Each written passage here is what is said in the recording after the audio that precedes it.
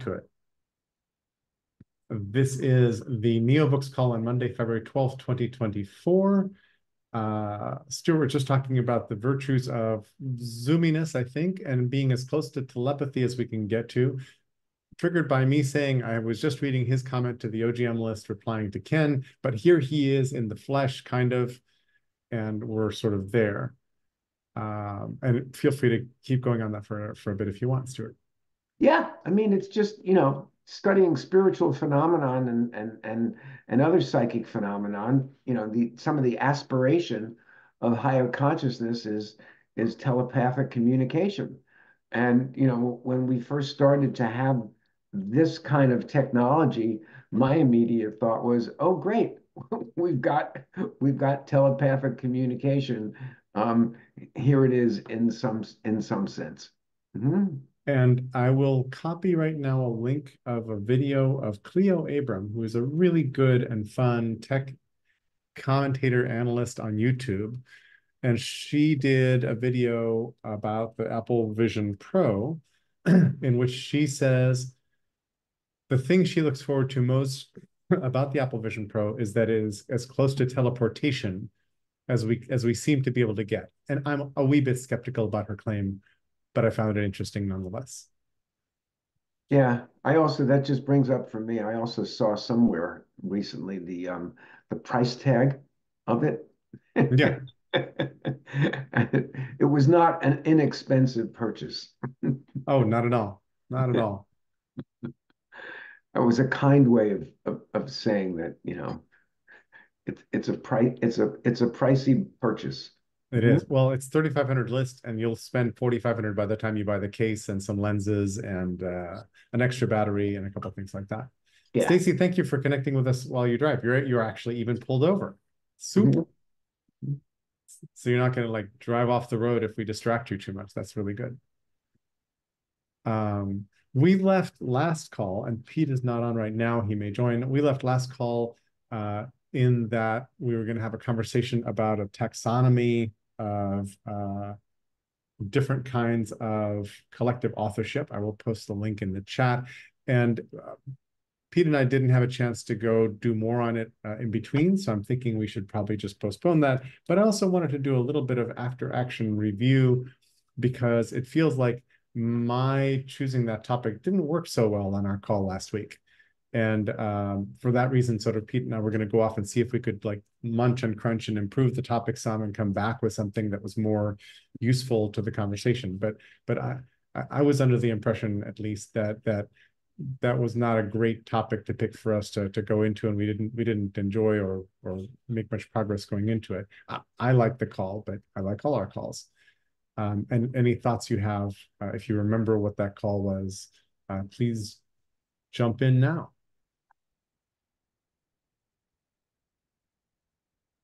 Well,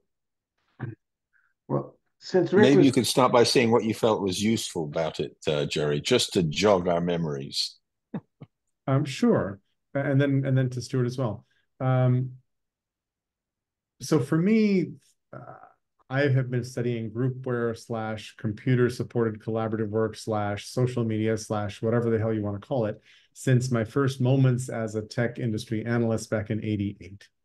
I've always cared about how computers mediate human communication and been through and read and even suggested a couple frameworks for how all that stuff works, and care a lot about a lot of the subtleties maybe of how we help each other, how we amplify and improve others' comments, how we suppress or dissent to the comments we disagree with. All that stuff is really, really, really fascinating to me, and I think important to civilization, because talking online allows us to talk a lot more often, and a lot more broadly for zero marginal cost than the face-to-face stuff that we used to be limited by. And certainly then the publishing industries and other kinds of recording and media industries, because until the internet, those were all very limited. To get a book published, you had to find a publisher who would nod and say yes, and then you had to write a book. And then, so very few people had kind of written books. And all of a sudden, it seems like lots and lots and lots of people have written books, et cetera. So that's a piece of it. So for me, we turned over that soil a bunch. And where we got bogged down was in kind of our agreements or disagreements about what that means and how it might be applied. And we went back to, well, this needs to be made really pragmatic. It's not pragmatic yet. This is such an abstract conversation. And I was like, no, it's really pragmatic, because Pete and I are talking about which of these affordances to add to the NeoBooks project and to his massive wiki right now. And if we do that early well, then it plays out well. But that didn't sell in this group, I don't think. So that's kind of where I was. But that's a piece of the conversation that is memorable to me right now. Stuart, if you wanted to jump in. Well, I was just going to say, not being a person of technology, I'm wondering where this conversation is going and when we're going to do some production of NeoBooks. We could talk about what they are and what the taxonomy is and what the details of it from now until doomsday. But I'm getting a little antsy. That's my, you know, and I just wanted to get that out there. I've mentioned it to Jose, um, and and here we are. I mean, I thought a few months ago we were getting close, with Klaus's project, and then all of a sudden other people have joined, and here we are, kind of ruminating about the things we've been talking about. So that I just wanted to put that out there at the beginning of the call. Mm-hmm. And I think what you just said, Stuart, is a perfect example of my impression of how last week's call didn't actually go over well. And my intention is not to drive us back into the topic now. I just wanted to debrief on it briefly. I don't think we need to go there. And I still have the impression that doing that makes the NeoBooks project actually work better, but isn't about publishing a Kindle or EPUB NeoBook, because it's beyond that. It's like, oh, what's it going to be like if we're telling people that coming in here and interacting with the nuggets is the important part of NeoBooks that's different from a regular book, then the abstract thinking that we talked about last week needs to be fixed. But I'm happy to do that offline and separately with Pete. And I agree with you. I'm impatient also for us to get books out. The closest we've come to that is Pete and me going through Klaus's manuscript and trying to figure out how to automatically or manually chunk it up into nuggets and break it up into markdown pieces. Ironically, our desire to do that and disaggregate it so that it feels like a NeoBook and so that the chunks are actually interactable and reusable will be a waypoint on the way back to maybe a Google Doc and maybe a Word doc, because that seems to be the path over to Pandocs, which is the software that helps you spit out EPUBs, right? And so there's this irony that thinking about NeoBooks and trying to make a NeoBook is going to sort of add work to the process, and neither Pete nor I have the time resources to be an actual line editor and composer and other kinds of things. That's why we're trying to figure out how to automate it. And it turns out that the automated export includes a whole bunch of funny codes and stuff like that that lingers in from Google Docs that we want to know what we're doing about eliminating, et cetera, et cetera, et cetera. And I'm trying to figure out how do we short circuit that so that we can spit out an ebook ASAP. And by the way, I'm not saying that it's not that these conversations aren't important, to know where we're going before we actually move into a production space. But you can't know everything, and at some point in time, you got to just begin. Yeah, I totally agree. Klaus, then Rick. 9 days. Yeah, I'm also in this. Let's just begin, do something, throw some mud against the wall camp of things, right? So what I would envision is something similar to this website here, to put a user interface up there, make it really interesting and sexy, for people to get onto it. You can charge a membership fee for something like this, and then you can list all these ebooks that we have so far, even in developmental stage, and give them an entry point. So I don't think there's a great need, Jerry, for you and Pete to rewrite these books or do a lot with the text. because when you create subchapters, you have a website, a user interface, um, that allows you to enter. Then you see here are the titles, and you get into one of the titles, and then that title may be split up in nuggets. I just think something as simple as this, just move now, and then as something, as we learn more and we get feedback from people using this, we can improve it. But I just think there has to be a starting point somewhere. Klaus, you have probably unintentionally just opened up a different can of worms, which is connecting these NeoBooks to ChatGPT and creating GPTs around them, which I agree is an important and interesting thing, but is a step beyond the simple creation of what smells and looks like a book. You may be saying, let's just skip that and let's just create some GPTs connected to the material we think belongs in a book.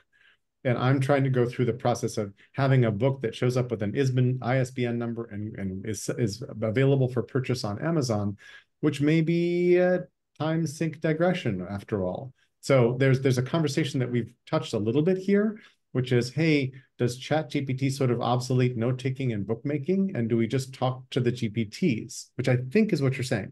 No, that's not what I'm saying. Okay. I'm just suggesting to put a user interface up there where you can get into a book, and maybe some of the books have a ChatGPT interface in addition to the book itself, right? You can ask me questions here or whatever. But in general, I just think just have a basic website, with places to enter and allowing access to individual books with or without ChatGPT. Okay, sorry, but Pi.ai is one of those LLMs, and I thought because you gave us a Pi link that you meant front-ending them entirely with GPTs. Yeah, no, I'm sorry. I mean, I just grabbed a website that looked like something I can visualize for this purpose. Okay, thank you. Simple UI. Something very simple that just like leads you into the material. Okay, Rick, then Jose. Yeah, I just have to go at top of the hour just to let you know. Yeah, no, I enjoyed last week. But on the other hand, I share Stuart's feelings about let's do something, and I just want to bring notice to something Klaus put in LinkedIn where he asked it a question, gave a response, and my response, maybe you responded to my question, and what it was what needs to be improved and what's missing in the response to AI. And I think coming in with little sort of, sort of micro projects, so to speak, that are set up, that is part of the doing and learning of this, and particularly using AI. As I mentioned before, I'm interested in expanding the metaphor beyond nuggets. But really, the outcome that I'm much more interested in is how can you design these NeoBooks to create ongoing intergenerational learning communities? And that's what I'm more interested in. And so I've written a blog post, which is an attempt to sort of move in that direction. And at some point down the road, if people are interested, and I think this applies to anyone, put some of your writing up for critique prior to a meeting, and let's do a deep dive into something and let people, rip on it, and see what comes out of it. So this would just close the circle between theory and practice. So that's my 2 cents. Thanks, Rick. And just to remind us, can you post a link to that post in the chat? I can do that. Yeah, I'll do that. Okay. Thanks. There it is. Yep, cool. Jose, you had your hand up a moment ago. Did you mean to still have it up? I didn't realize I didn't have it up still. So I sent the email or message or something to Pete and yourself about what I was hearing as far as how we wanted to structure things. And I went kind of meta and tried to understand where you guys were going, which was a lot more low level than what I was thinking, which I guess we would need to do at some point. But I was trying to wrap my head around it at a higher level. And one of the things that I wondered was what you were calling, sorry, I called them building blocks. You called them something else, nuggets. Nuggets. What you were calling nuggets seemed to me to not just be textual blocks, but conceptual blocks. Right. And that conceptual blocks, when we interact with conceptual blocks, that what we would want to do is build a conceptual frame by which those conceptual blocks would then be, we could interact with. And so if we say, okay, well, I'm going to, and I think I used in that email, the concept that, Klaus is basing his work on some conceptual principles, right? And he's saying, oh, food is a biological thing. There's biological needs for people, and the food is a biological process, and we can understand these two things. And what we need to do is regulate these two things into coming together in the form of good available food without destroying the soil, and make them available to human needs. But very simple conceptual frame for what Klaus is working on. It may not actually be accurate, but that's what I was depicting.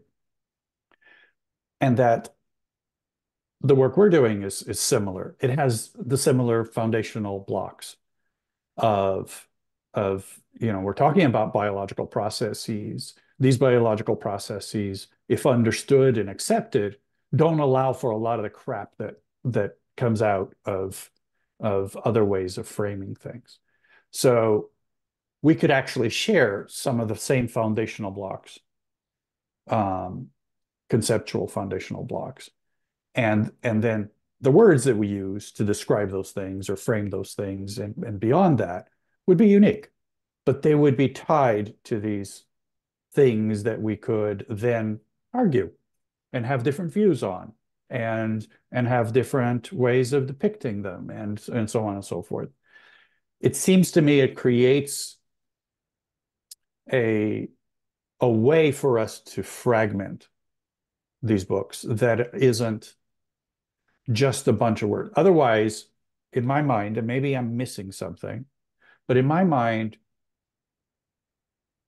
if we take a book, say, 20,000 words, small book, and we fragment it up into chunks, arbitrarily, somewhat arbitrarily, then now we've got, what, 1,000, 2,000, 3,000 chunks that no one can really hold any structure around unless those chunks are kind of grounded in some way.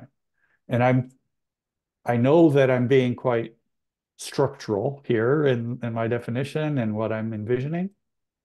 And you said, I think in your reply, that if it was that kind of rigid a structure, that you wouldn't be interested in it. I don't understand how we chunk things without having some structure to those chunks. If the chunks are just, anything that's roughly 100 words, that's a chunk, and makes a sentence, and Nope. whatever, then that's not a chunk, definitely. Okay. So I need to understand that for me to be able to play in the space that you guys are playing in. And I'm listening hard to you because I'm not sure we're that far apart in how we're thinking about this, but we're probably a little apart in how we're thinking of implementing this or how we think it should look. And so let me explore this a little bit with you here.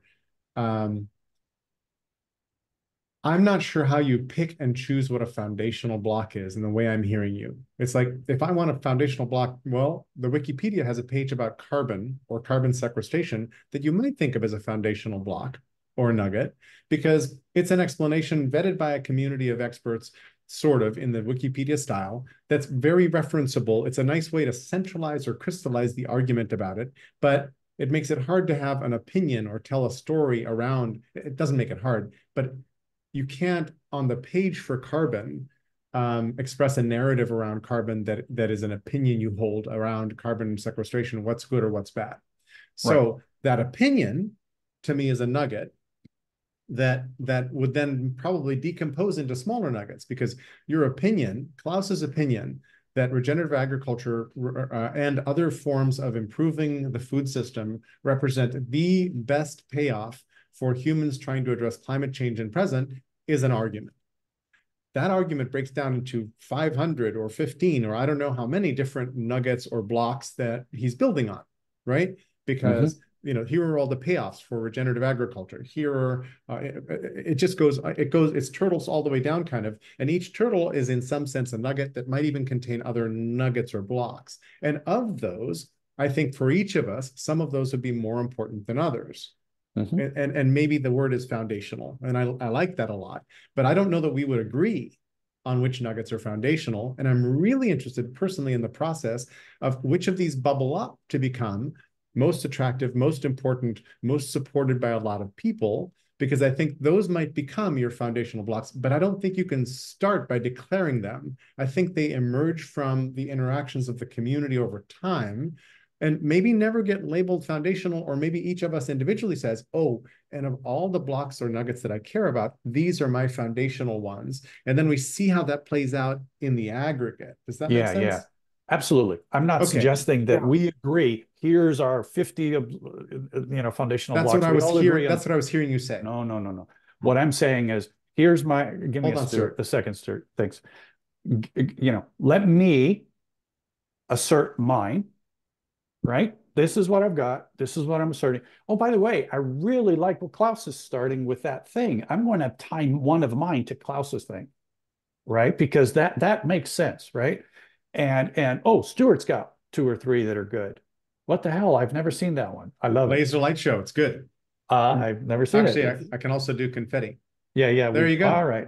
Yeah, I do the confetti.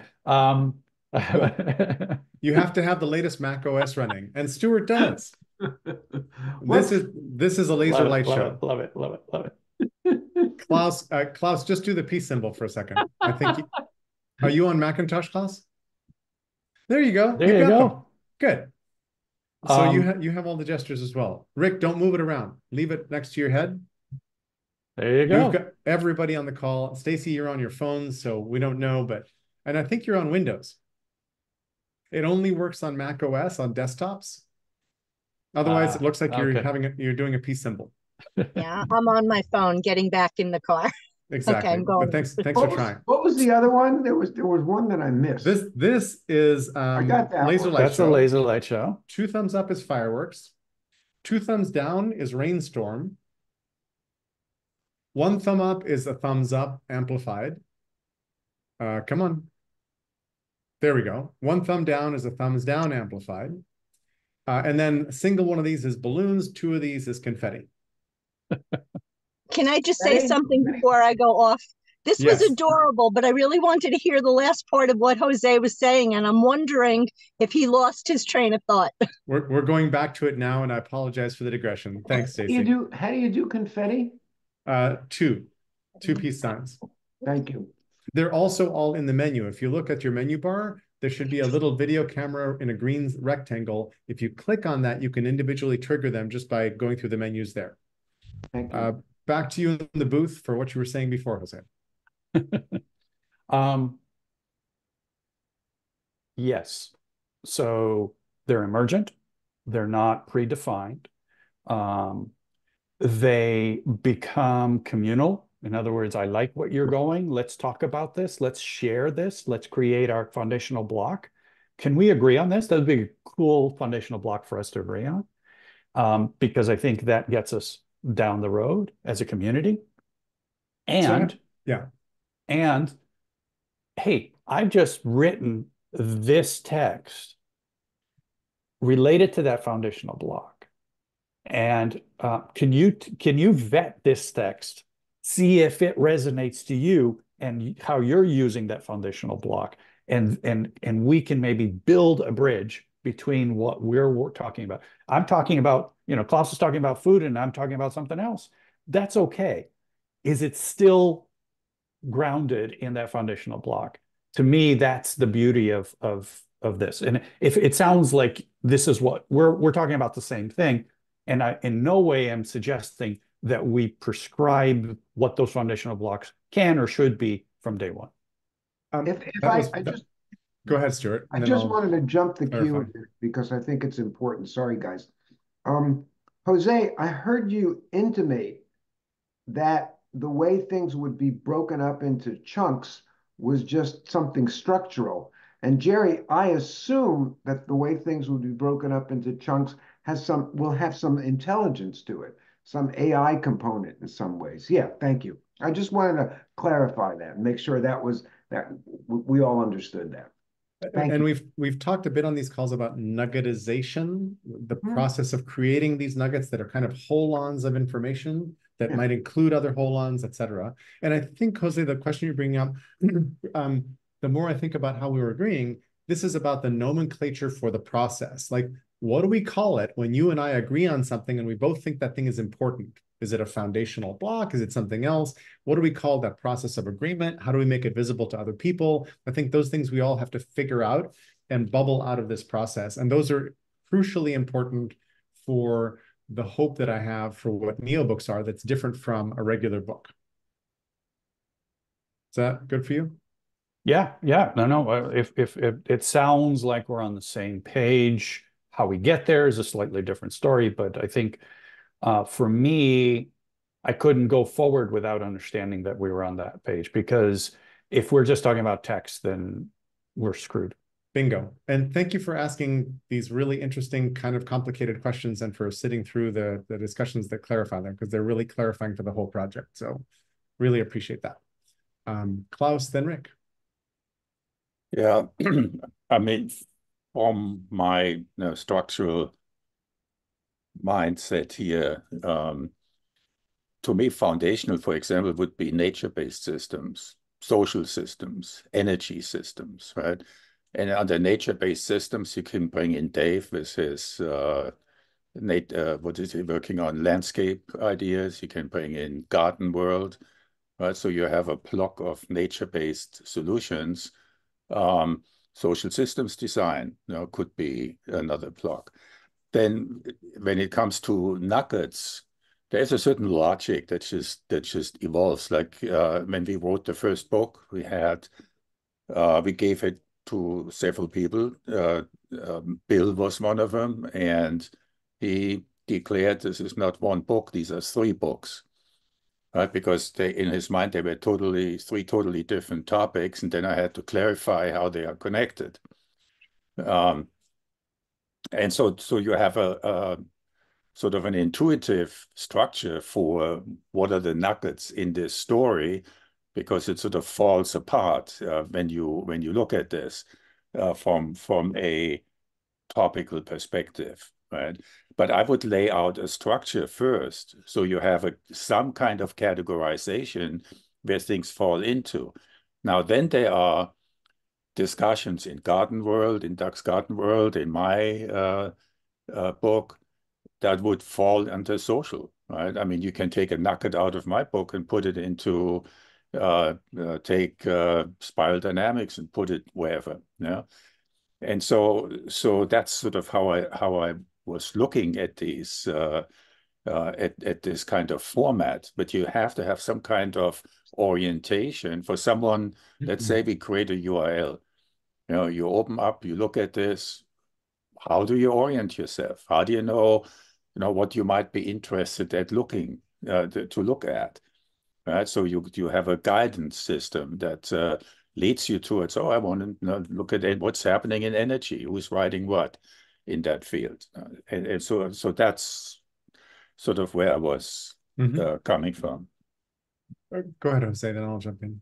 I was just going to say that I think for me, what Klaus just said speaks to 2 ways then of getting at these NeoBooks. I can get into a NeoBook through these foundational blocks, where I could say, oh, that's an interesting one. Somebody said that this is a thing that's foundational, and it leads to these 3 books. Very interesting. 3 people are working on these things with this foundational view. And then I can go and look at, oh, we're talking about food. That's cool. And I can get down to the foundational view, right? So however I come in to touch upon these things or interact with them, and to me, I'm less worried about the interaction upstream than I am at downstream. I'd rather people engage downstream because that fundamentally changes so many more opportunities upstream, right? Don't just talk about how I wrote something and so on and so forth, or my subject matter, but the foundational blocks that I'm working with. Because if we can get the foundational blocks better, then how we then express those things moving forward is more consistent across our community of NeoBook authors, right? Yes, and I think what you're talking about in the discussion we're having right now points out the complexity of having reusable nuggets. In that we're trying to get to what you're saying, that there are different paths into different ideas, that different people use different nuggets in different ways for different narratives, that when you look at a nugget, you can say, oh, this nugget exists. This actual text right here lives in 3 different books, written by 3 different authors or 2 different authors, because the same nugget showed up in 2 different ways by the same author or something like that. And how do you follow those paths and how do you make those arguments so that and that particular nugget might be improving over time as somebody offers edits to it and suggestions to it that make it a clearer argument or make the case better or whatever else. And as long as it still fits in the flow or the narrative flow of the book that it connects to, we're golden. If it breaks those narratives, then you might have to stay with the older version of the same nugget, and yet you're still related. You're still kind of connected into the web of ideas.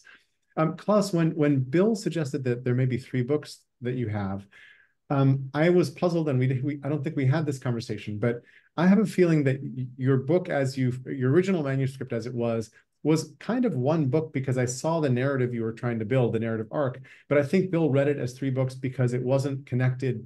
The ligatures, the connective tissue in prose wasn't quite there yet. It wasn't making you weren't bridging one to the other as much as could have been done, but it felt like one book. And then it felt like you could totally take the latter half of the book, add some more material to it and say, hey, here's a pragmatic use of spiral dynamics with a case study in regenerative agriculture. And that would be its own separate standalone book about how to apply spiral dynamics.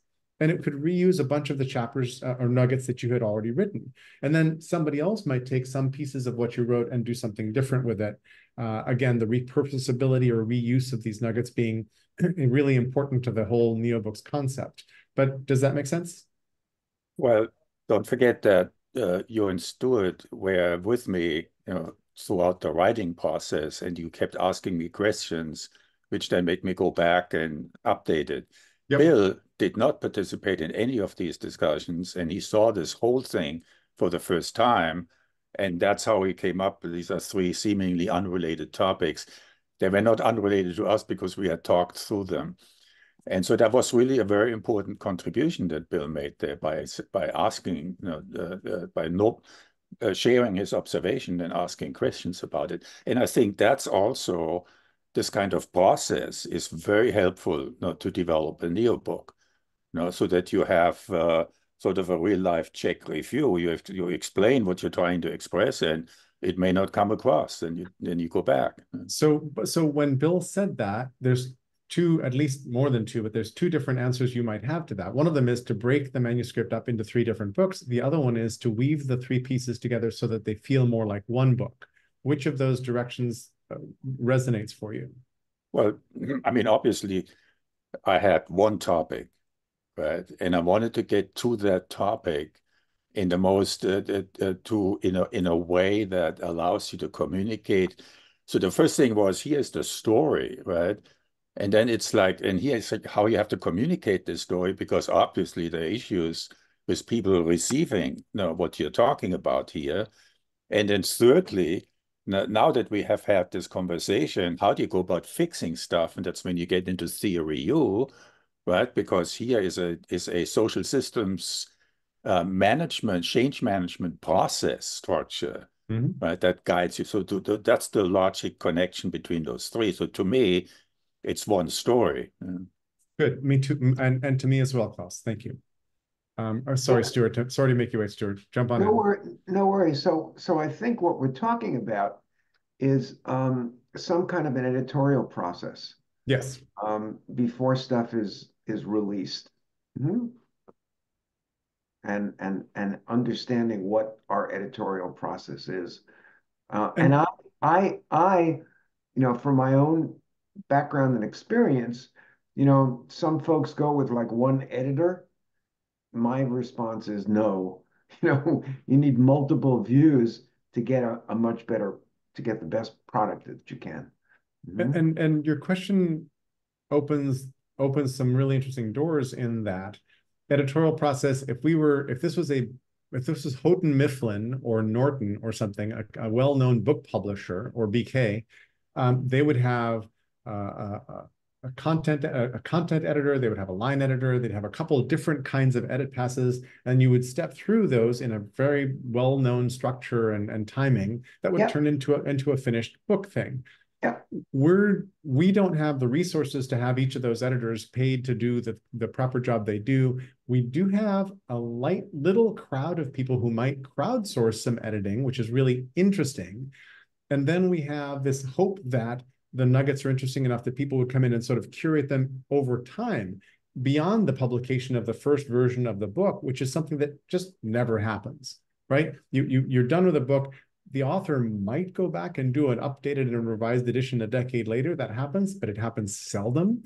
And here we're saying that the contents of a good book should be alive and lively and improving just over time. And they should be, included in other books that emerge afterward. And that just like modern music sampling prior music and riffing on it is a homage to the previous tunes, that we would do exactly the same thing, which would be different from just quoting a couple paragraphs or a couple lines from another book, which is common practice in books now. It would be different because we would actually be reusing whole nuggets, which is kind of a scaling up of, hey, I'm just quoting a couple sentences because I like what Sue wrote, 3 decades ago. But here's what I'm envisioning when and I'd like to also speak to this editing idea, but or editorial process. But here's what I'm envisioning as how a nugget might show up in a document, right? So here's a paragraph as I'm scrolling down the page, and that when I'm on a paragraph, that paragraph highlights in comparison to the paragraph above or below, or maybe a sentence or whatever the case may be, and that there's a nugget block or a block that shows up that says, hey, this has got a foundational thing on it, and poof, pop up, here's the foundational thing. You can click on that foundational thing, you can go read it, you can interact with it, you can have fun with it, but each piece links back to foundational statements, building blocks that are back there that I want to be bound to in this specific paragraph or specific sentence or whatever it is. And that the editorial process actually, for me, starts with a community conversation around what are good blocks to start with. For me, not you telling me what they are, but if I say, listen, I want to start with this. Oh, we already have a block for that. Here's where it is, and here's how it's framed. No, not good for me. I want to fork it. I want to start another block. It's different. It's not the same as yours. Or it's not the same as one that's already there. Or, that's really good. Do you think the community would be okay if I edited and made version 2 of it so that it also includes XYZ? Then I want to be able to go back to my stuff and say, instead of biological nature V1, I want to actually attach the biological nature V3, because that's actually more nuanced, it's better, it's got some teeth, something that I haven't had. That automatically changes the quality of my book without having written a single word, right? because now I'm connected to something that's foundationally has more teeth or nuance or whatever the case may be. Does that reflect what you guys are thinking? Because to me, the editorial process isn't so much about the writing at the end in the Neo book, but the building block piece at the beginning, the foundational piece at the beginning. Because now we're talking about community to organize how we're going to support what we're about to write, rather than simply, here, let me write a whole bunch of stuff and then support it later, or never support it necessarily, other than in the writing. Super interesting, and I love how you. Thanks for drawing an illustration of it and showing us that. That's really cool. I think I'm along with you a lot, and I'll generalize it a little bit in the sense of, for me, the whole manuscript of a Neo book is composed of nuggets, some of which are just connective tissue words that like bridge. They're not important. They're just like telling a story, or they might be a little anecdote that can stand on its own. That's a nugget, but it's not important. It's just an illustrative nugget. And then we get to others. But every one of them, if you want to look at this in nugget view, every one of them is highlighted and has metadata and has other kinds of things. A few of those would have a big star, a big affordance of some sort that says, this nugget is foundational to Jose. This nugget is a foundational one, not just to Jose, but to this large community of people who have connected up and decided to sort of make this a really central piece because they agree on this. And by the way, this process is, to me, what democracy should feel like. So I just sent a note out to the list saying, hey, we're going to have these 4 calls on democracy. What I like about NeoBooks in there, if this were wildly successful, is that the thing we're talking about right now would be the way people in communities debate issues like immigration reform, policing, drug dependence and cleanup, all those kinds of things, right? Those are hugely important social things, but lots of people write editorials and books about, but those things don't ever really converge. They don't come together. Every now and then, like Thomas Edsall is an older white columnist for the New York Times. He writes these really long, very link-rich articles about important issues, and I don't usually have time to read them all, but boy, he is going back to the science. Here, I interviewed these 2 social scientists who wrote this really good book. Here's the essence of what they did and how it fits into my argument. He's doing this only on a old school, newspaper article kind of basis. But if we can do this properly, and if the communities that come around and collaborate to elaborate these nuggets do their job well, then we're doing the same as Wikipedia, only better and more in a different realm in some sense, because Wikipedia is just an encyclopedia, where this is discourse about all of the issues that would build on, it does not ignore Wikipedia, but builds on it, because it's like, hey, if you want to know about watershed regulations, here's the page on that, in Wikipedia. Or if you want to know about controlled grazing or whatever else it is, here's the page on that. But this is the potential of this project is actually in the dynamics you're just describing. But I think that every nugget is sort of equal to the interface, to the software. And some of the nuggets are called out as special or foundational because of the person whose opinion I'm looking at right now on that nugget. And the community. Yeah. Yes. And the community. Bingo. So what I'm hearing is that perhaps unique, perhaps not. The conception of a NeoBook is that it will be communal, not just in the evolution, but also in the birthing. In other words, there will be input in the emergence of what it is the author wants to say. There'll be input in that, and then also in once it's said, in the evolution of it. So probably, but not always. I think some authors will just write their damn book, and if they decide to make it a Neo book, they might then post it pre-publication out, and other people might say, oh, this stretch of your book is just like this nugget that we've been working on.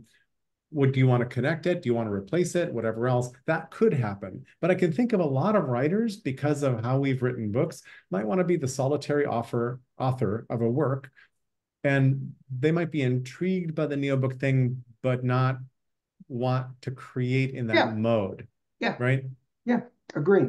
So what I'm kind of saying is that not every author is going to be happy about being interrupted, like, oh, the thing you just wrote is over here. It's like, stop, I'm trying to write a book. But I would love that. But if we're going to, I think, if what we're going to do is build a community of nuggets, then having a formal process of saying, hey, you want to start a project? Here's kind of how you could do it. You could meet with people, or you could, read this thing and watch this video and and you could figure out, sort of what are your foundational blocks, and here's how you can sort of do that, and how those foundational blocks have led to other writings, so you can see how other people use those blocks, because, there's 5 people that already use this block, and here's how they framed it. That could educate you. I think that's the culture that a NeoBooks would want to build, not one of, oh, you already have a book connected to the community, and kind of do it in an ad hoc way where you're not actually using the communal tools, the communal blocks that are really going to provide us as a world a new way of seeing ideas and dealing with ideas, rather than as an individual expressing his thoughts, as a community building on knowledge structures. Totally agree. This is about how do communities do sense making as much as anything else. I totally agree. Klaus, it looked like you wanted to jump in? No? Okay.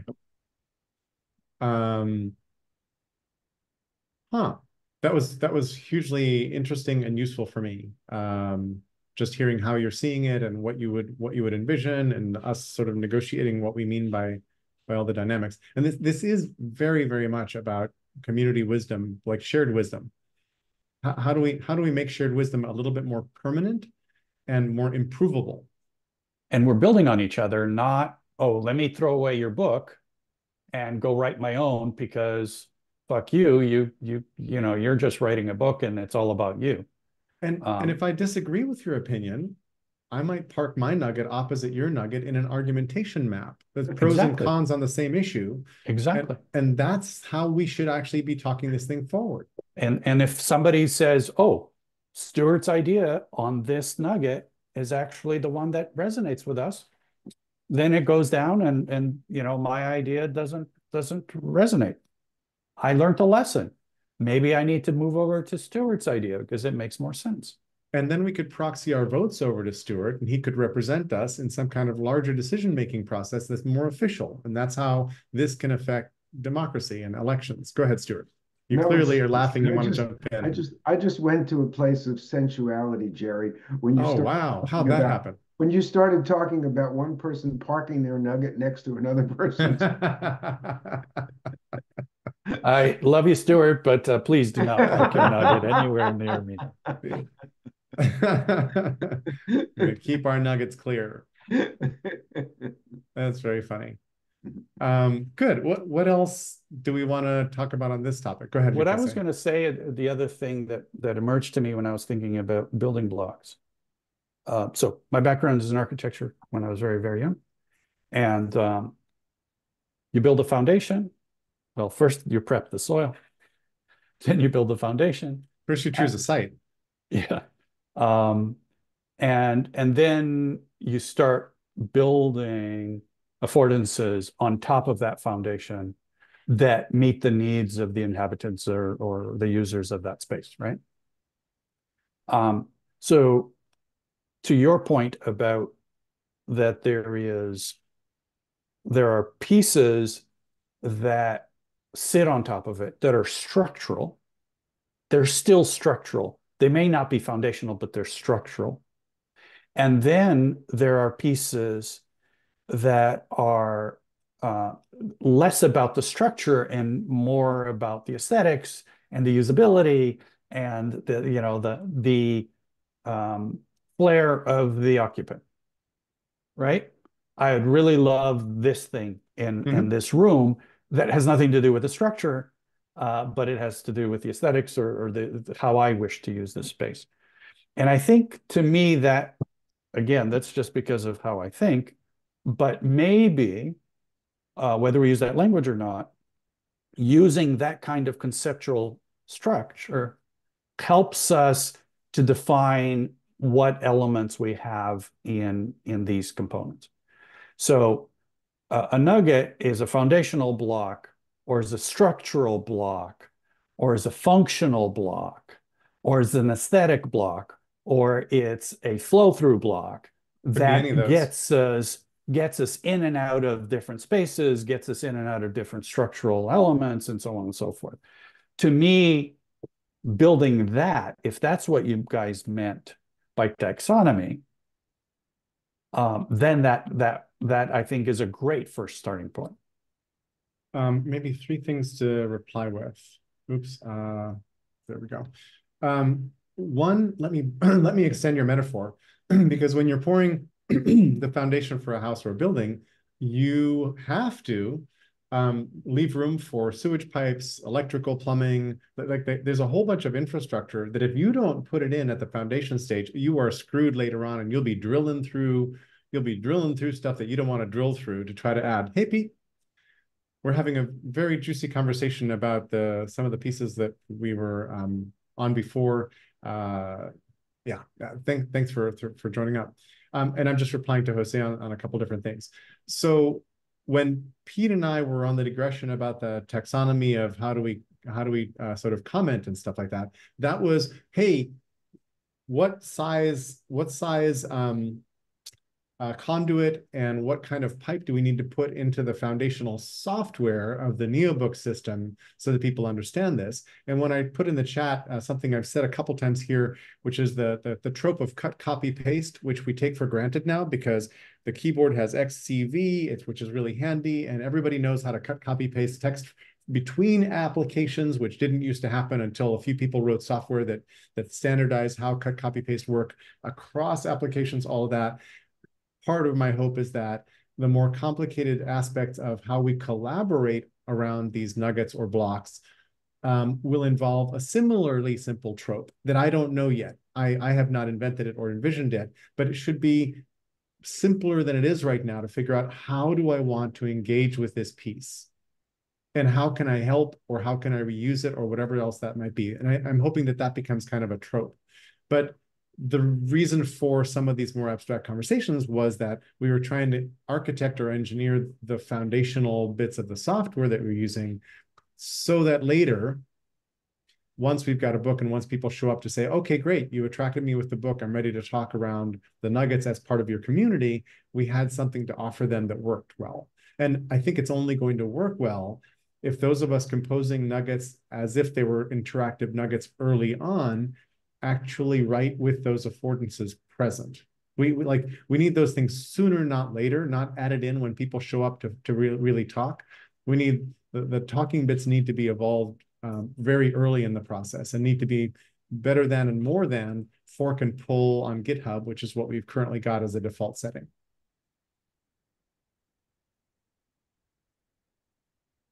And so really what you're talking about is continuing with my building metaphor, you're talking about what tools we can use on these blocks. Bingo. What are the what's the equipment that we have with which to interact with them? And it's very much like my friend Doc Searles is building a house in Bloomington, Indiana, and he asked a question in one of the groups I'm in. Hey, do I put Cat5 in? Do I put fiber in the walls? Like I want to have a nicely wired house. Do I just do wireless and not worry about conduits at all in the walls? That was an infrastructure question that is appropriate right now because technology has moved ahead and blah, blah, blah, blah, blah, blah, blah. Because 20 years ago, you would have laid as much Cat5 as you possibly could because you were like, oh, I want to have like fancy internet to all my rooms. But it's a different question today. It's a different question today, right? But so Pete and I were having that question about how do we do conversations around nuggets. So what's popping up for me is some kind of a primer for writers, so that at the beginning of the process, if someone wants to create some new conception, they're aware of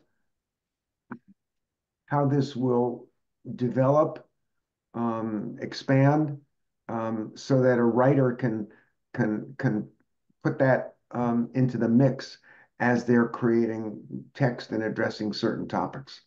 Mm-hmm. And I've started a page that's sort of like that, but I think not as focused as what you just said. But yes. And maybe throwing this out, I'm not sure if this makes any sense, but continuing with the building metaphor, maybe the thing that is interesting as a starting point is a conceptual soil in which any of these blocks are built on. Which I think is part of the taxonomy that Pete and I were talking about, which was a segment of that, not the entire picture, but a piece of that was that. I just want to add a brief personal story about, understanding infrastructure and the building metaphor. My first real job at the age of 15, working for my father, who was a plumbing and heating contractor. I spent the entire summer sitting on my ass with a hammer and chisel, working my way through 4-inch concrete floors because they forgot to put the sleeves in for the piping in the hospital. Oh, awful. Yeah. Yeah, and we wound up having to partially demolish a half-built home up here in the hills of Fremont, California, in order to put extra pilings in, because the pilings that were driven down had not been sufficient for what the structure was based on the soil conditions. Mm-hmm. So, it's a number of factors when you start looking at structural needs. And that's, I think, the interesting question is, how do we look at it holistically first, to understand, I think, the questions that Jerry and Pete are talking about, and then drill down into some of those things, no pun intended, to figure out how do we structure them. I'm getting more excited about this, guys, because it feels like we're on the same page, and I especially love the fact that this would not be a system of me building a book, but a community-driven way of building knowledge and conceptual integrity behind things that are being written, and that conceptual integrity resonates with the community. Thanks, Jose. I just pasted a link to a really unfinished page that points to the taxonomy page Pete put up, that is meant to be hey, I'd like to write a NeoBook. How do I go about doing this kind of thing? And I think I have a couple others that are related that I need to bring together into the primer that we're talking about here. So I think there's probably one page or pages needed for why on earth would you want to do a NeoBook? Like, and I've got what's a NeoBook and why are nuggets powerful? That's kind of, there's a NeoBooks introduction page, and there's a why nuggets are powerful page, which I need to update from stuff we've just figured out in this conversation. But then there also needs to be okay, I'd like to jump in. How do I do this dance with you page as well? Yeah. So you'd like to write a NeoBook? Question mark. Cool. Pete, we started with me apologizing for bringing up the cooperative authoring topic last time, and debriefing that I think that you and I were like, yeah, let's do this, and I'm not sure everybody else was on board.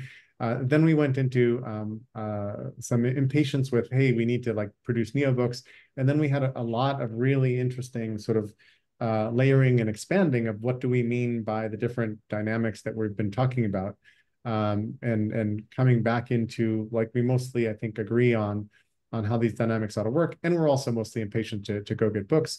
I also stated in the middle of it that we don't have the resources to do proper editing right now. You know, Pete, you and I talked about how do we divide up what we can do to try to edit manuscripts and so forth, but we don't have a successful way to crowdsource, for example, good, useful edits of the many kinds that are needed for a manuscript to look really top-notch like a published book. So what do we do in the meantime is a realistic question. I just something just entered my mind as you said that, Jerry.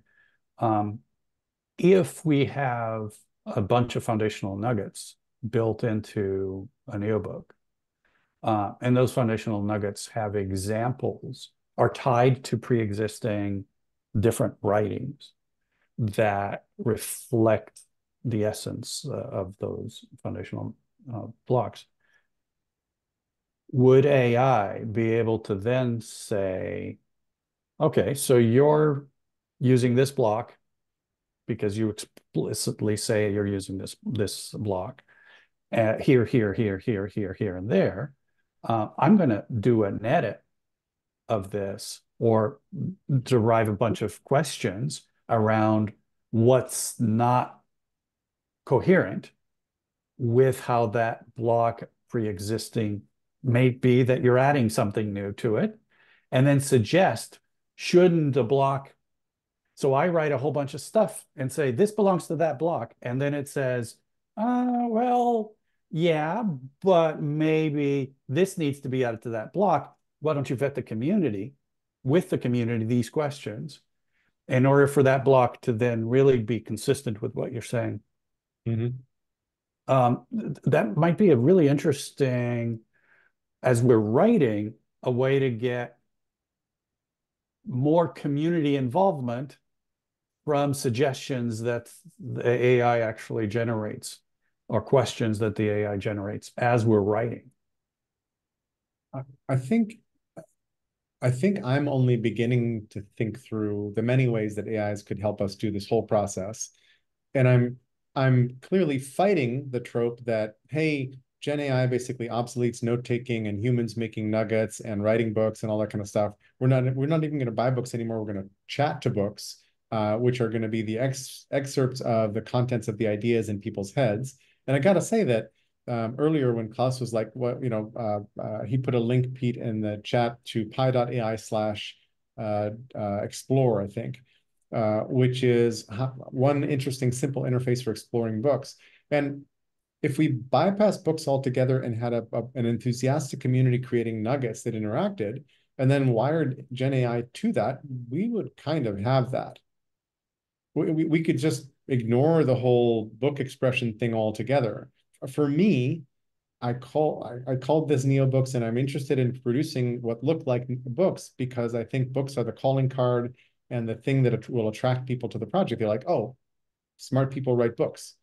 But I would rather be in the thick of the discussions and wire AI in so that we can just have people talk to the ideas and then see what the AI suggests as improvements for, you know, nugget consolidation, crystallization, even the cleaving of, I mean, if Gen AI understood how to nuggetize well, and we could then stick it on a corpus of things and improve them from a nuggetized perspective, that's a really cool benefit. Because one of our problems here is how do we separate one idea from the next? How do we link them when they're related? How do we allow them to be neighbors when they're different? Right? I think all those things are super interesting questions that AI could be very helpful with. Mm-hmm. So this concept of book, Jerry, I understand why it's a foundational piece, but this might be a better way to think of this whole project as curators of content. Okay. Knowledge communities. Yeah. What was Doug Engelbart had a term, knowledge something communities, NICs. Mm-hmm. That's kind of what we're trying to design here very much. Yeah. And that's a great thing to consider. Go ahead, Klaus. Yeah, to give you an example how I interact with the AI, Gene sent me a note, Gene Ballinger sent me a note with a book written by Bill Gates. And I ran it through my NeoBook reviewer, and it just messed with it a little bit and sent it back to him. Here's what AI thinks about this. And he goes, well, what do you think? So I went back, and I asked, given instructions, elaborate on the criticism of the book. And it came up with a whole list of critical components. And then, Gene is the ultimate questionnaire. He has this Socratic way of asking questions that just pulls you along. And so then the next question, well, what's missing in this critique? Since AI is basically rehashing what everybody already knows or what's out there, so what would the AI say about missing in there? Well, the AI doesn't say a darn thing about what's missing in there. But I asked it a question, and as to say, is it a fair assumption that Bill Gates is basically divorced from the reality of nature as a living thing? That nature is alive, and that he looks at nature from a mechanical perspective. And the AI then came back and concurred, that indeed, he seems to interpret nature as something that can be manipulated and dealt with. So you're moving. So when you see these questions, it's not that AI will give you an automatic answer.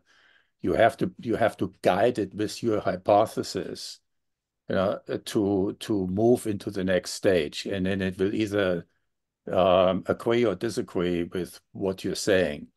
But that's how you sort of test your way along the topics. But then otherwise, I would say nuggets, they come out automatically. I wouldn't worry about what is a nugget and what is not as you're writing.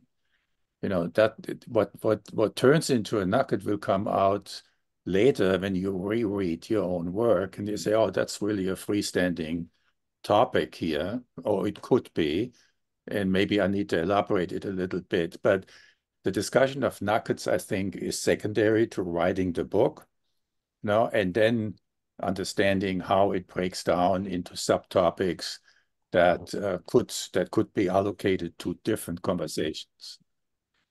I think I mostly agree with you, Klaus, and I certainly don't want to distract somebody who just wants to sit down and write a book, but I find myself thinking nuggetly, writing wikily. I find myself changing how I write to make better nuggets along the way.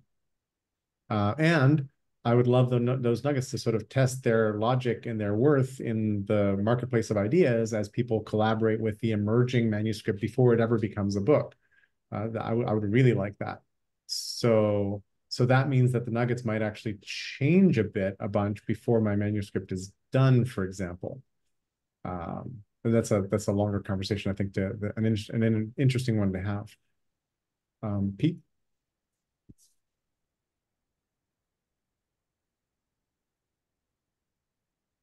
Thanks.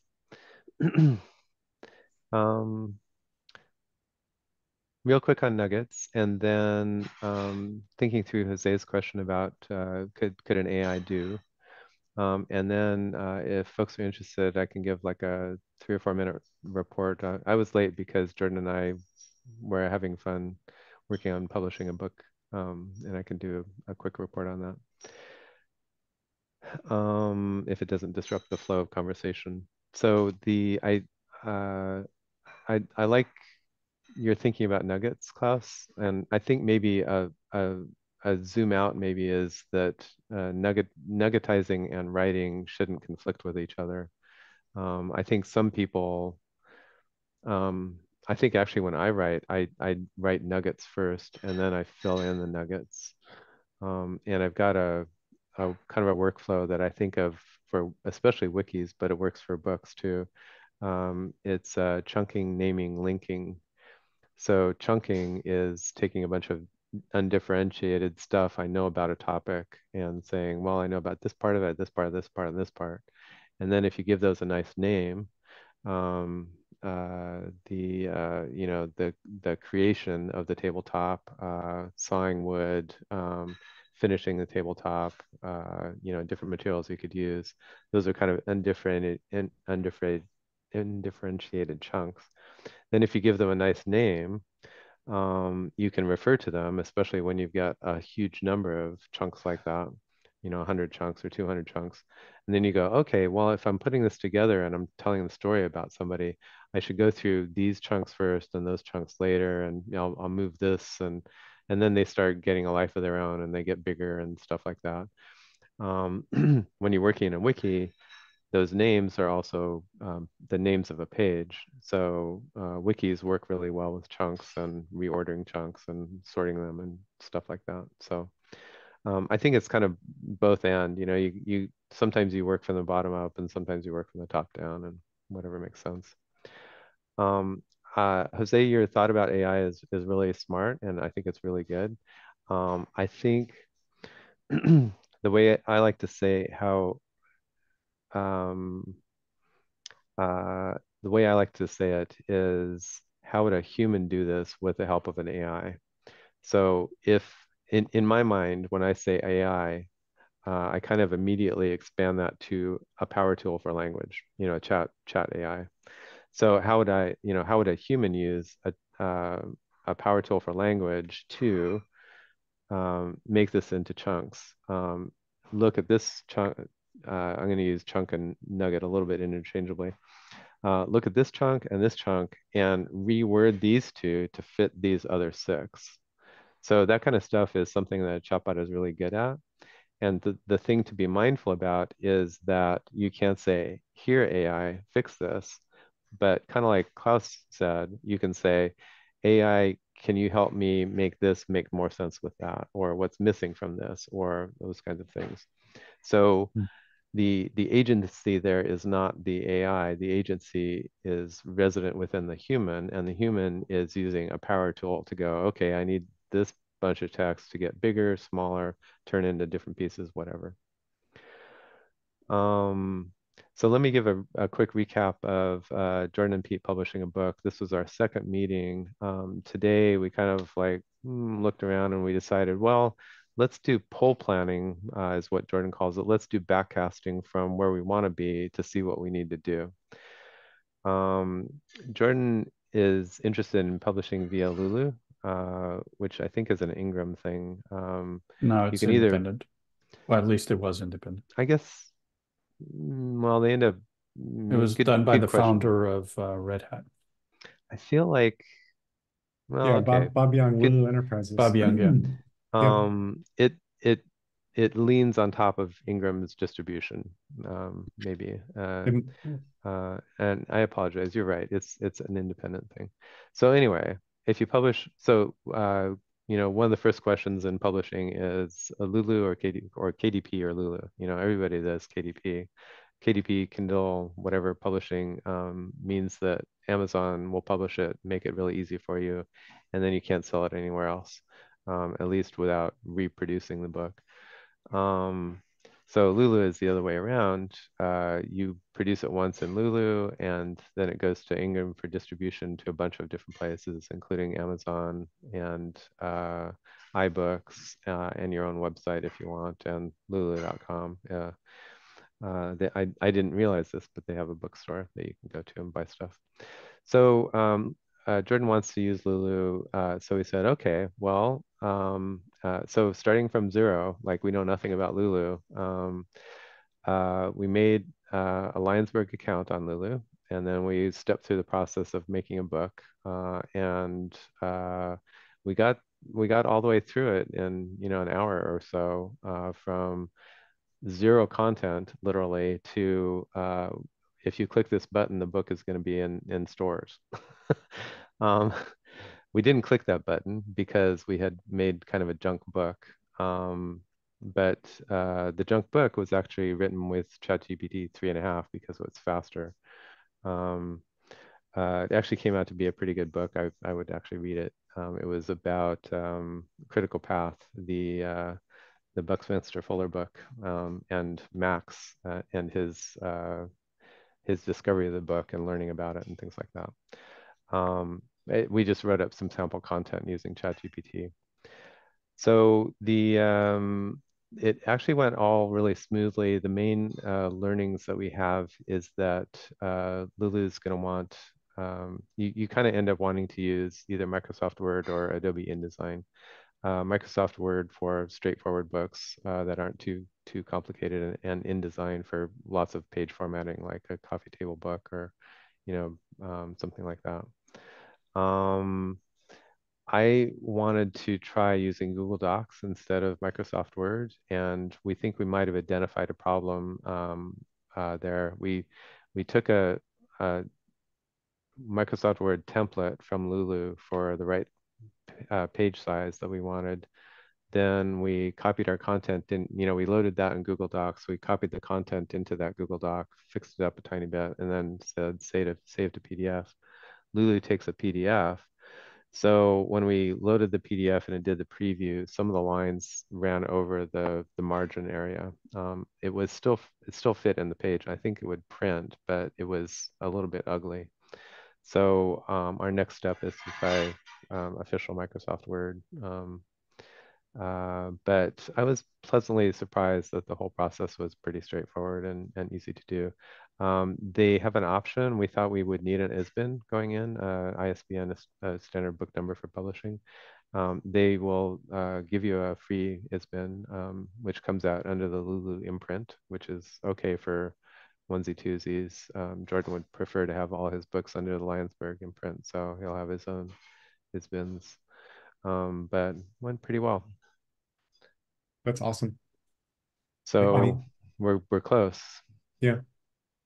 Any questions, comments, thoughts? Repeat on that.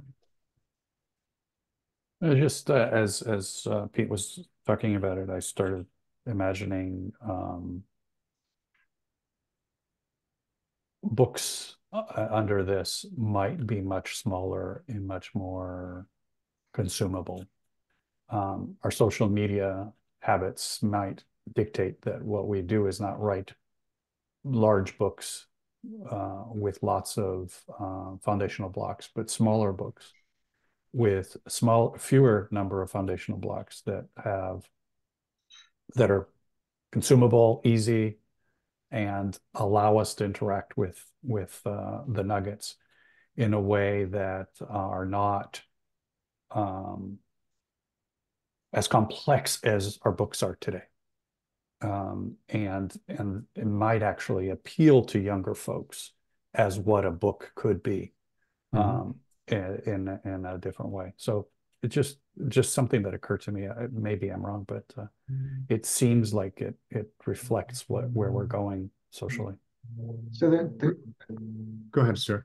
The trend has been over the past 10 years or so to go with smaller books with more white space and more graphics, because the truth is that, I don't know the exact number, but something like 90% of books purchased or written never read. Okay. Yeah. But wait, I've heard a similar number. That's after the terrible stats about how many books actually ever get sold. Damn. Yeah. Yeah. Like I think it's like 78% of ebooks never actually get read. Makes good sense, I guess. Well, it's a very similar with with printed books, with physical books. People buy them and don't read them. Yeah. So we're not really, sorry, I was just going to say, we're not really passing along information if that's what is what's happening. Right. So the idea of delivering content in more consumable format is very congruent with some of the trends in the book publishing industry. Pete, then I wanted to add a little comment, and then Klaus, and I will need to leave at the top of the hour sharp. Me too. I like your intuition and your provocation there, Jose, but I would offer a different one. not disagree. A different one would be that if you're actually making a book, you can actually make them longer and more rich nowadays, because you know that the content in it is going out a bunch of different ways. So a NeoBook, the print version of a NeoBook might be a classical book. It might be a 200 or 300 pager with lots of rich detail on all kinds of stuff. And that same content goes out in social media and Substack posts and PDFs of each chapter and stuff like that. So the social media attraction you've got there, or modality, you actually do in social media, and not in print. And that frees up the print one to be like a nice print book. And then the reason we make books nowadays is not so much to, because of what we just talked about, people don't read books. Books are made to make a statement, or to talk to the future, or, to be a marketing piece or something like that. So, those kinds of things you don't need a small book for that. And actually a big book is kind of better. So I both ways work.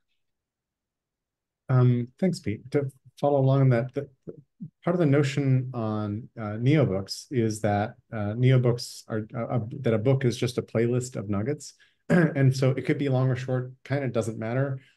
You could in fact publish the same NeoBook at 3 different levels of depth, where one of them follows all the tendrils out and includes a bunch of other resources from other people, and it might be a 1,000-page book, but it's a conclusive narrative, linearized narrative, because that's what books do, that has a lot of materials in it. And then there could be a 10,000-word version of the same exact book that only publishes the topmost level nuggets.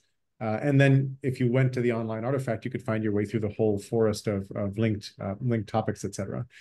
Second thing I wanted to say is that April and I on Friday watched the movie Origin, which is the dramatization of Isabel Wilkerson's book Caste.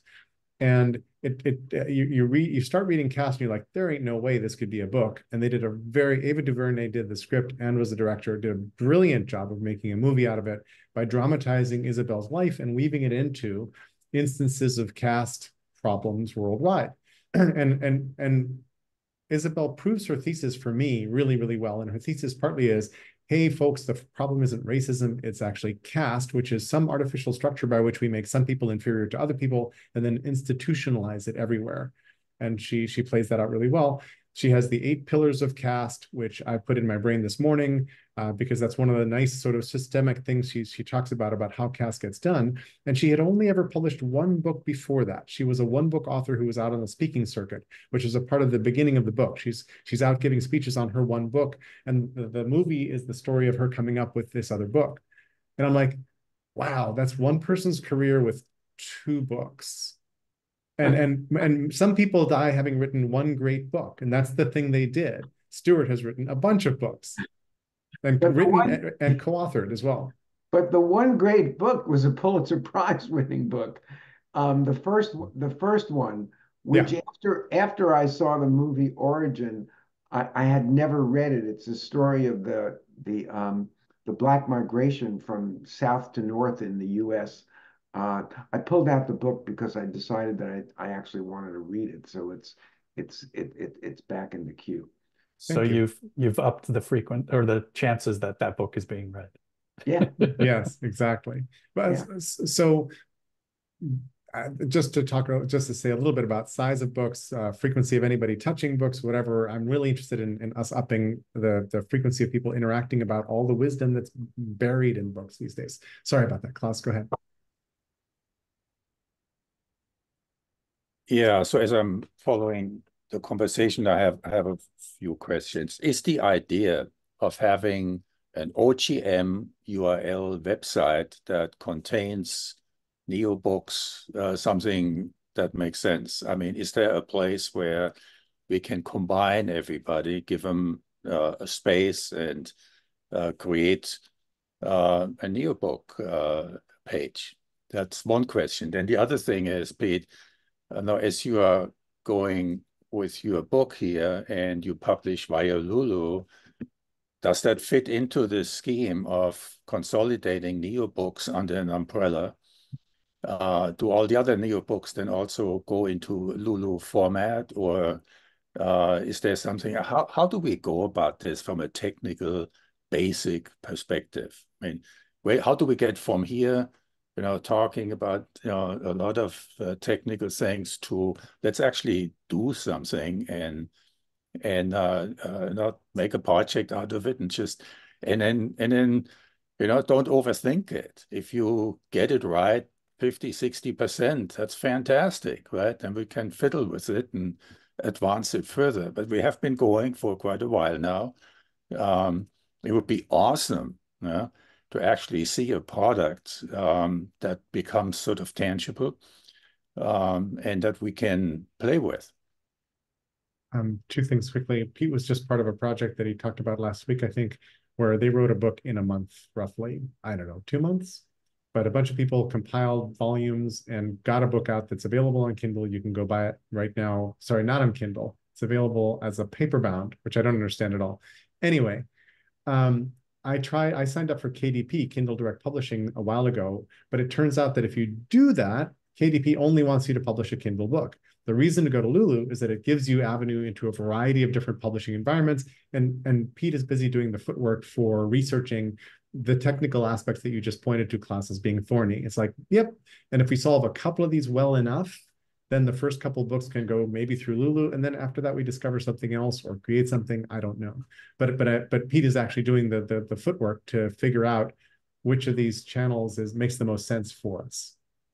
Rather than the channel conversation, sorry, Jerry, I know you have to go. Yep. Is NeoBooks a publishing press or is it a process? And my answer, I think, is actually it's both, but it'd be interesting here.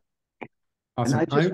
I'm going to bounce and pass the con to who's going to stay the longest on this call. I'm out of here as well. I'm ready to go, but I wanted to say quickly before you guys leave, what I'm hearing is that we're coming to a publishing process, whatever that means, that we're getting closer. So Pete, thank you for coming on. I also wanted to show you Elizabeth Person's first, this is the first one, okay? The Warmth of the Sun. It's 650 pages.